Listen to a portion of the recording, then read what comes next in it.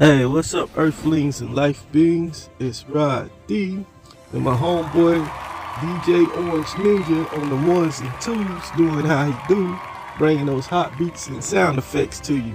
And this dynamic duo is known as Orange Ninja News. Now, it's about that time. Let's get to the news.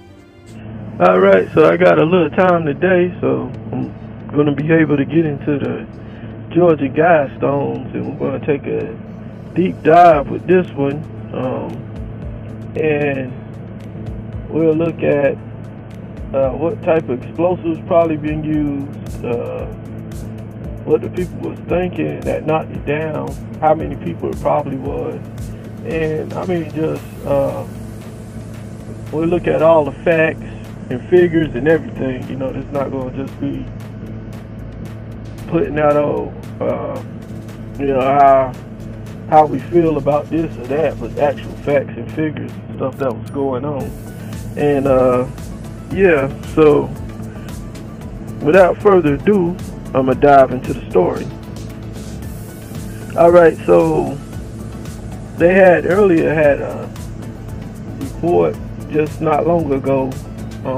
It was buzzing on Facebook saying that they had caught the guy that knocked down the Georgia guidestones, and right then when they said they caught the guy, I knew that was cap, because the type of explosives that was used, it would have took more than one to carry it, because it'd be heavy, and I'm gonna get into that a little bit later.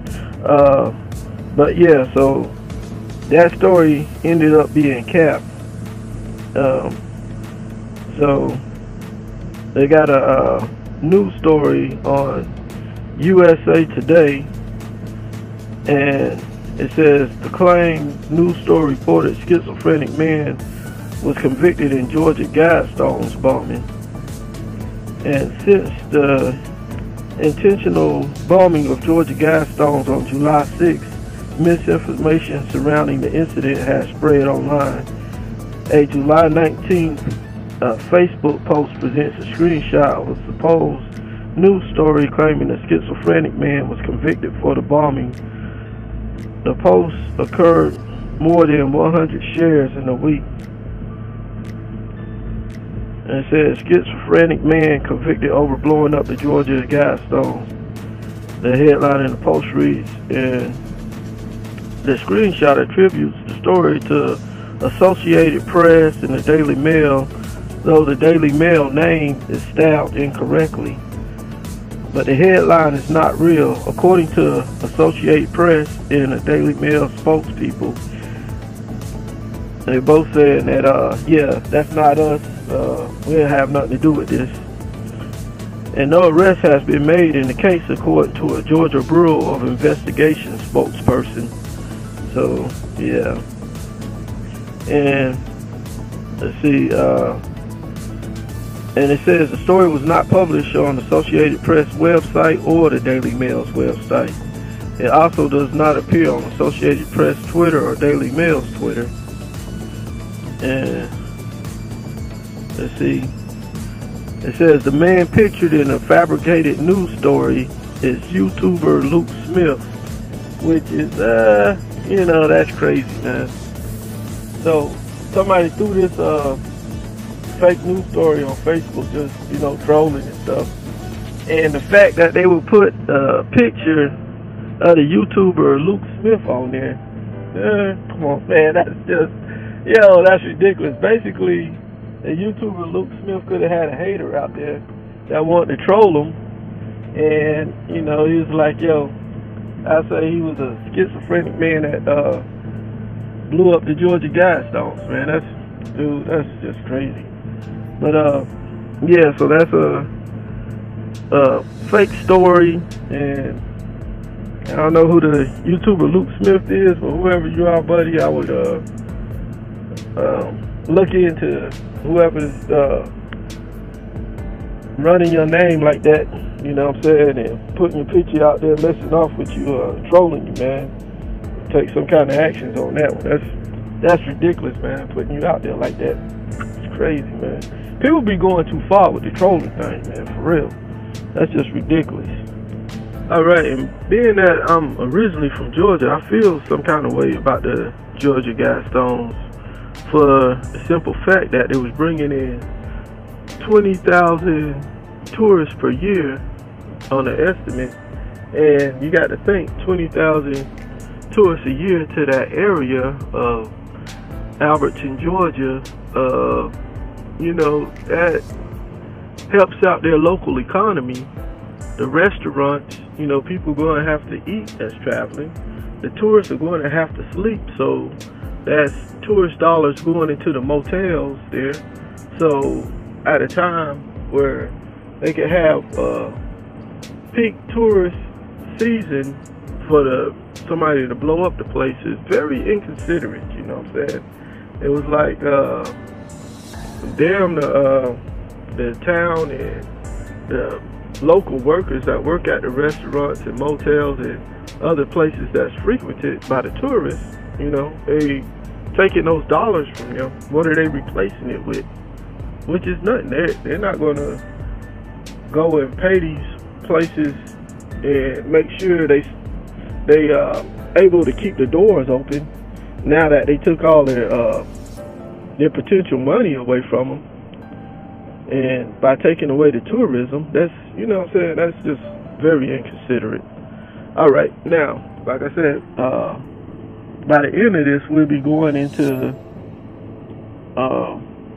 more about the suspects and stuff, and why the investigators believe that's definitely, it was more than just one person. And I'll tell you why I believe that was more than one person, and talk about the footage that they caught from the security camera, etc. We'll get into all of that by the end of this. But now, let's play some homage to the Georgia guidestones, and let's talk about what all the everything about the Georgia guidestones from the beginning to the end. And you could go to the New Georgia Encyclopedia. If you pull up the New Georgia Encyclopedia, it has everything about the Georgia guidestones on there. You just go to that, punch in Georgia guidestones, and all the info will come up. And that's on the New Georgia Encyclopedia, and it says from 1980 until its destruction in 2022. So check that out. 1980 to 2022. That's only 42 years right there.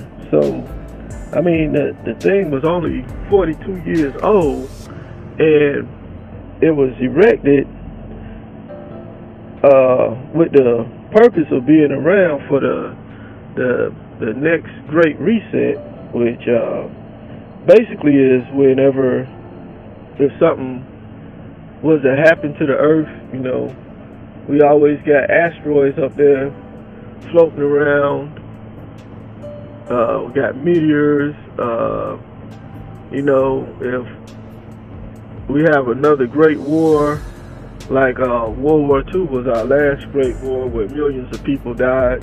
It depends on, there's so many different variables and so many different things that could cause the next Great Reset. And when I say Great Reset, that's just basically the Earth I seen one theory that it was like every 26,000 years the Earth will have a Great Reset, and there's other theories that it'd be within a million or something like that. But basically, it's just basically something major happening to the Earth, so that the population of people will dwindle all the way down, and we have to, when we come out the rubble, start to rebuild. So when you're talking about a Great Earth Reset, basically the time where an asteroid had hit the Earth and took out the dinosaurs, that was one Great Reset. The Great Flood, that was a reset, and scientists have proved that there actually was a flood, and all the cultures around the world all have, in their ancient times, all the cultures have talked about there was a great flood, and then of course we had World War I and World War II. But all those are considered as great resets when it comes to the earth and, you know, population and everything like that. Okay, now, so if anything was to happen, man would have came back out of the rubble, and then boom, you got the Georgia guidestone sitting there, and the guy can read it because it was in all the different earth languages and stuff like that. You know what I'm saying? So that's basically what the thinking of the whole thing was. It was supposed to last a long time, basically. 42 years was not what, you know, who wants to go through all that work, all that time, put in all the money and energy for something that's only going to last for 42 years. Of course, that is not how this was supposed to go. So, I mean, that's just ridiculous, man. It makes no sense. It's basically was supposed to be around just like Stonehenge has been around. Stonehenge in England. It's basically the same setup like the Georgia guidestones, and that's how it's been on the earth for thousands of years. So, you know what I'm saying? Come on. Couldn't even last 42 damn years in Georgia. While in England, it's been around thousands of years. Come on, man. That's just ridiculous, man. Yeah, we have to do better over here in the States, man. All right. So, yeah, so that was from 1980 until its destruction in 2022, which I already said. That's not but a short 42 years. Okay, so one of the most intriguing and controversial granite monuments ever erected stood in Elbert County near the South Carolina border. The Georgia guidestones dominated the highest elevation in the county, which is located in the northeastern Piedmont section of the state, known to some as the American Stonehenge because of their striking resemblance to England's famous monument. The Georgia guidestones were unveiled on March 22nd, 1980. Like ancient Stonehenge, the modern guidestone served as a celestial clock of sorts, recording the passage of time through special features. Unlike Stonehenge, however, the guidestones contain a written message for humanity.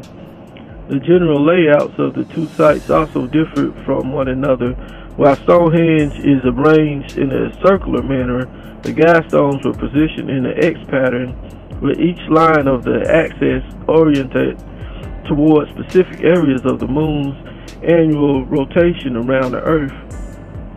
And the difference with the writing is a real big thing, because Stonehenge in England, yeah, that's a real beautiful tourist attraction, and you know, it's known throughout the world, and all types of scientists have been there. Tourists flock there every year, and but it leaves a lot to the imagination because there is no writings, unlike the Stonehenge, where you had writings in different languages. Not just writings, but in all different languages, so whoever the visitors are still can read in their own language.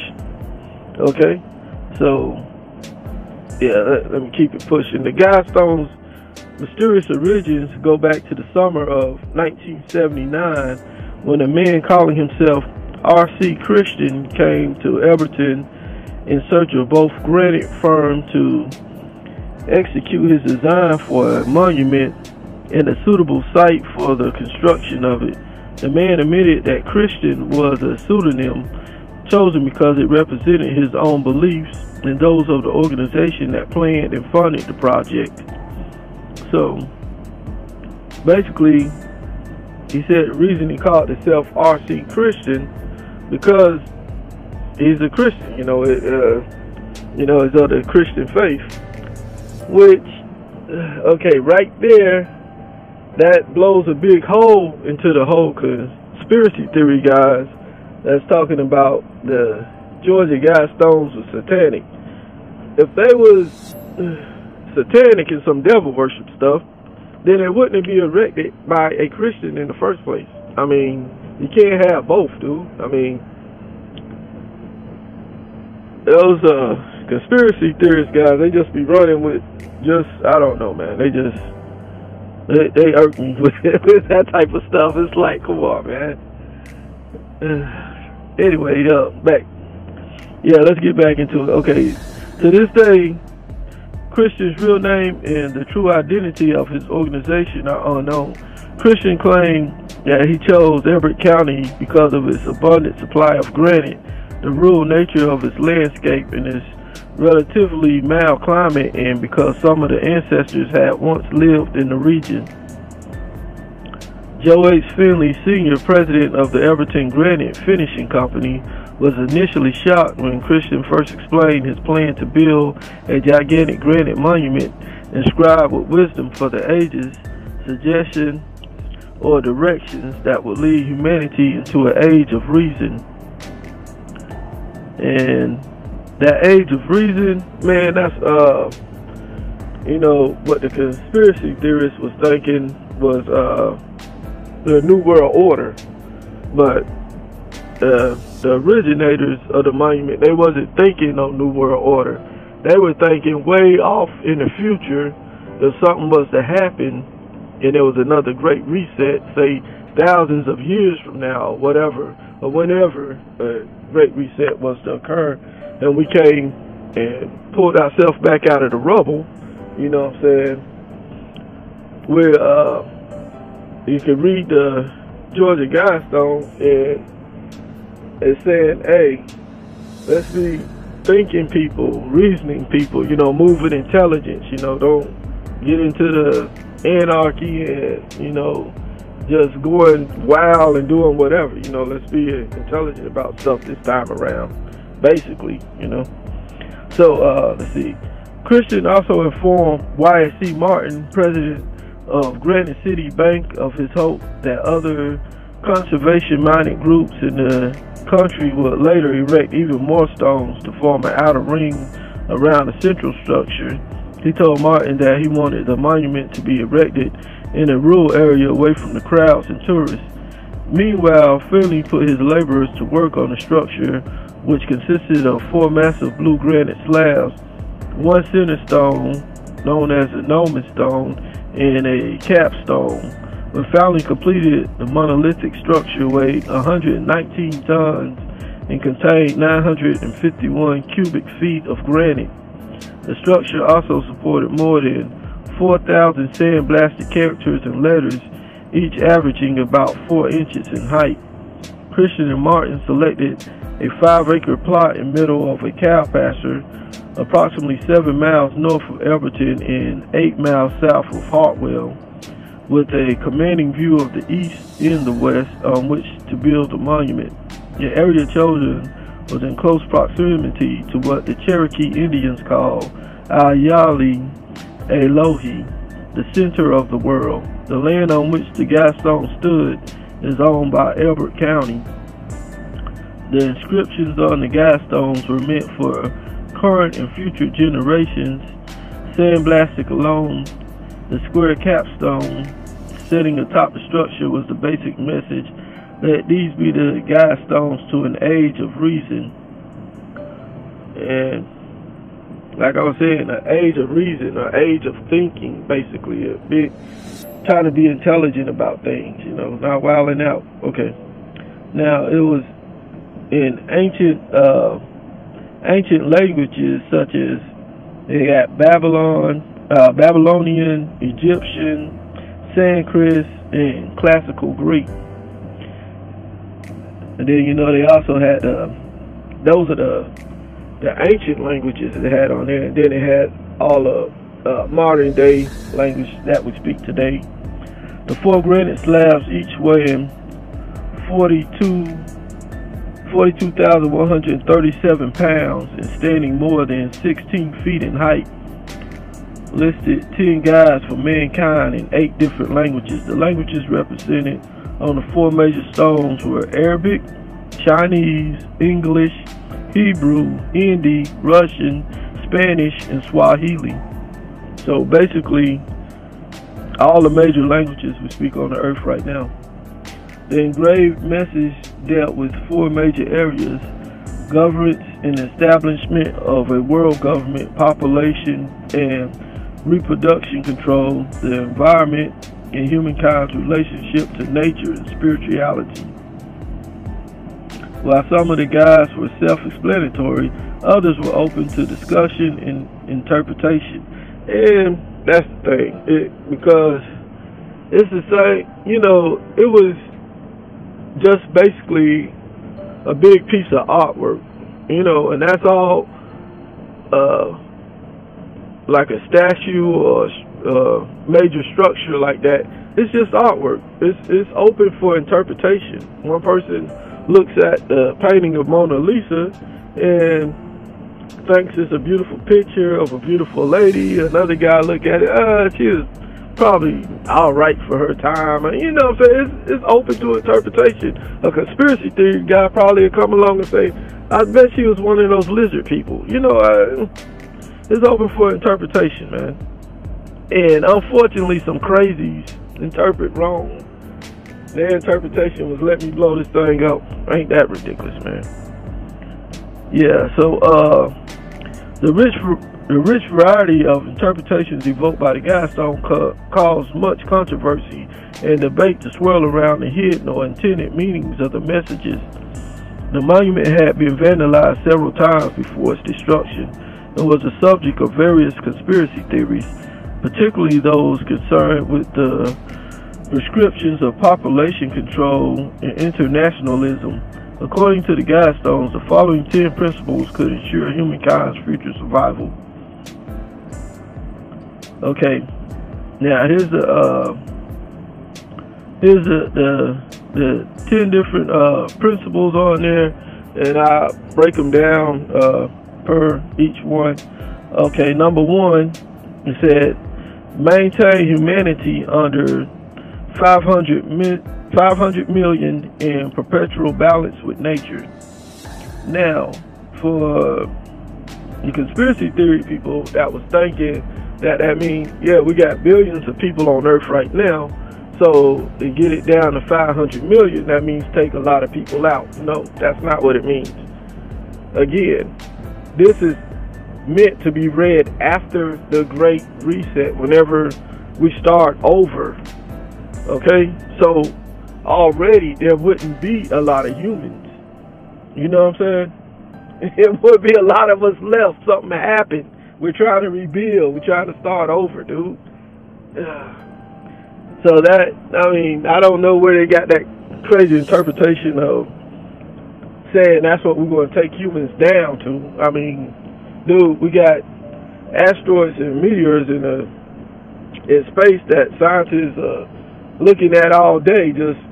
We know it's a matter of time, dude. I mean, anyway, so now let's go to number 2. Guide reproduction wisely, improving fitness and diversity. Number 3, unite humanity with a new language. Again, why would you need to unite humanity with a new language?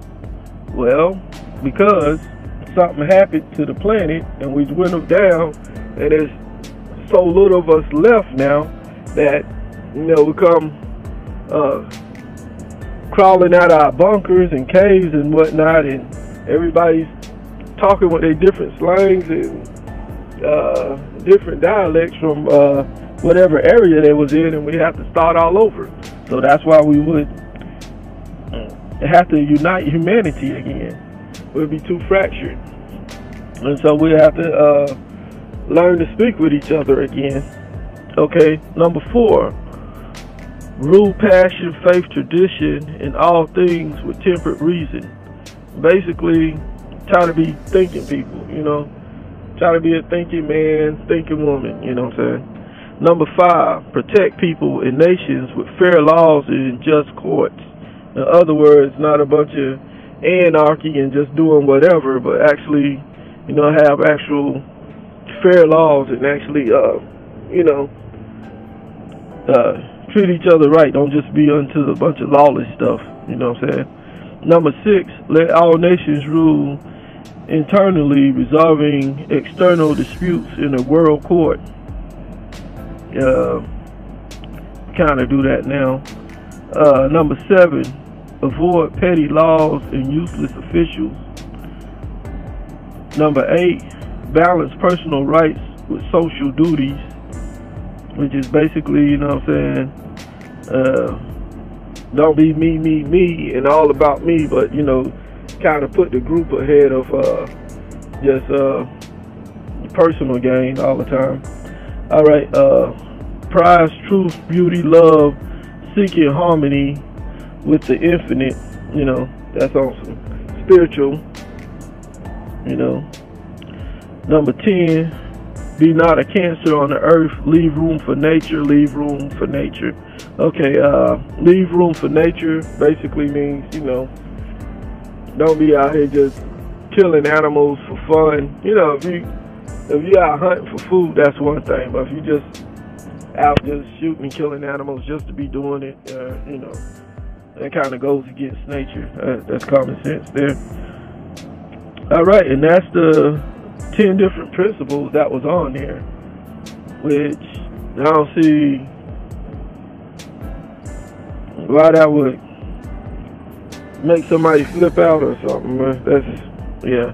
So, okay, now, the astronomical phenomena were also associated with the guidestones. The 4 large upright granite slabs that compose the face of the structure were oriented to the limits of the moon's migration during the course of the year. An eye-level oblique hole drilled in the known stone looked upward toward the celestial heavens, oriented on Polaris, the North Star. In the middle of the known stone was a large slot with a hole cut through the granite, orienting the monument with summer and winter solstice. The guidestones also acted as an enormous sundial. Drilled through the capstone was a 7/8-inch hole, which allowed sunlight to shine on the southern face of the Gnomon stone at noon. Yeah, and that's what I was saying about in the middle of it. You look up at night and you'll see the moon perfectly through that hole, and then later on in the day, at the right time, the sunlight shines through that hole. So it's you know, it was lined up with the sky. Like they said, it was also a sundial. And you know, the sundial, you can tell time and what time of day and stuff like that. The controversy surrounding the guidestones came to a head in 2022. In May, Republican candidate for governor Candace Taylor deemed the site satanic and vowed to destroy it via executive order if elected. Subsequent attention on social media renewed interest in the guidestone among evangelical Christians and fringe conspiracy theorists. And I think it's kind of ironic when you had some Christian groups calling it satanic when it was actually put up by a Christian group, you know. That's crazy. A Christian group put it up, but another Christian group called it satanic. Huh? How does that work? Okay. In the early morning hours of July 6, 2022, an explosion destroyed part of the monument. Local and state police discovered evidence of a bomb at the scene and released camera footage of the detonation. The Georgia Bureau of Investigation demolished the guidestones later that day, citing concerns for public safety. The investigation remains ongoing. The Alberton Granite Museum in Alberton offers an impressive display model of the guidestones as well as a short film detailing its construction. The museum also provides free informational brochures about the guidestones and their creation. Yeah, so yeah, it's still an ongoing investigation. They're still looking for the guys, and they always have it noted that they're looking for those responsible. You know, like they never refer to it as being just one person. They think it's more than one person.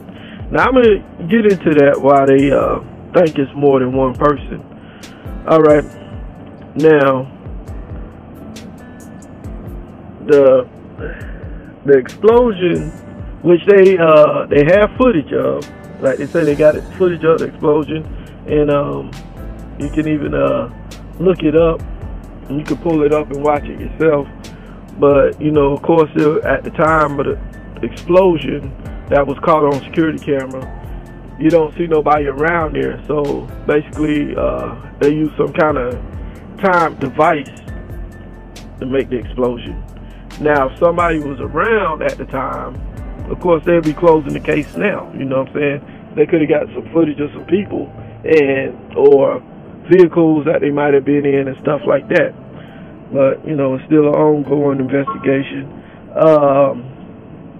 Now, the reason why they already know it's more than one person is because the explosives that would have been used. Now, you would have to think, what kind of explosives can you get? If you're getting military grade explosives, it would be smaller, say like C4 or something like that. You know, you have something small. If you have dynamite, you know what I'm saying, you can, it could be one person. But the type of explosives was obviously fertilizer style explosives, and that's why they would think that it's more than one person, because when using that type of explosive, it's going to be real heavy because it takes a lot of fertilizer. So you're going to have like guys carrying big 100-pound bags, you know what I'm saying? So it's not going to be one guy by itself. It would be impossible, you know what I'm saying, to quickly do it and quickly get away. So that's just basic common sense why they keep referring it as suspects and those responsible, etc. So common sense already tell them it's more than one. That right there was a dead giveaway. Now let's get into the whole thing about the area that it's in. The place that the Georgia Guidestones in, Everton, Georgia, it is 109.7 miles northeast of Atlanta, Georgia. So if you go on I-85 north and you take that for 109.7 miles, bam, you'll be right there. That would be pretty far for somebody to travel, for a group of guys to hop in a van or something like that. You just committed a crime, you got adrenaline flowing, you're nervous, you're scared. The likelihood of somebody driving that far after committing a crime like that, especially something that involves an explosion, because as soon as you bring the whole bombing thing into it, yeah, you're going to have FBI and groups like that looking for you, man. It's not going to be a small crime to them, man. Anytime you doing explosive stuff, yeah, you just crossed a very big line right there. I mean, you're going to have the majors looking for you. It ain't going to be small time. And so the likelihood that they would go all the way on a 2-hour drive after that is very low. Now, it's closer to Anderson, South Carolina, to the Georgia Guidestones. That's only a 26-minute drive, because that's only 26 miles away from where the Georgia Guidestones was located. Okay, now of course it's more likely that the suspects, like I say, they already nervous, they already scared. It's more likely that they'll just go ahead and drive. I mean, so you can rest assured that they already checking in to flights leaving out of the airport in Anderson and car rentals, etc. because it will only make sense that you got a small group of guys that's going out to commit this crime that involves explosives, which as soon as a bombing go off, you got you got the FBI, you got the ATF, which is the alcohol and tobacco firearms. Those guys, anything they got to do with people setting off explosives, they're there. They're gonna have boots on ground and really doing their due diligence. So yeah, I mean, only 26 miles to Anderson, a major city. That's the area that they would definitely want to check out as far as the flights, car rentals, etc. All right, let's see. As far as how do you get some fertilizer over to that area without detection and stuff like that? Yeah, you're looking at vans, pickup trucks. Did somebody rent a U-Haul or something like that? Okay. Now, as far as access to fertilizer, when we look at the area of Irvington County where this took place, matter of fact, the street name is the Georgia Guidestone Road or Georgia Guidestone Way or something like that. But yeah, the name of the street is even Georgia Guide Road. So, I mean, it's like out in the middle of nowhere, and the only thing around it is like these big major farms. Like, it's just the only thing in the surrounding area is farmland. Now, you say farmland, boom, there you go, farm equipment.